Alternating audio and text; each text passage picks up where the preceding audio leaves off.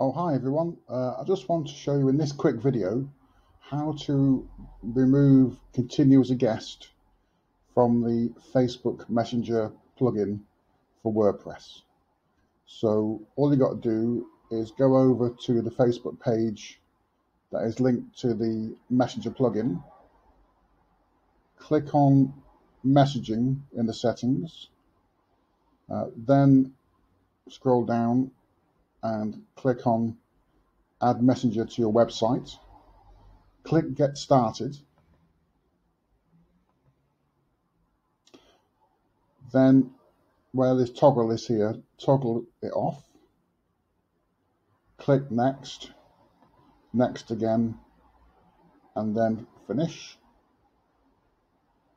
So when you go back to the website that has the Messenger plugin, if I refresh the page, you will see that there is no longer a guest option on the Facebook Messenger plugin, which should make things a bit smoother. Okay, thank you very much.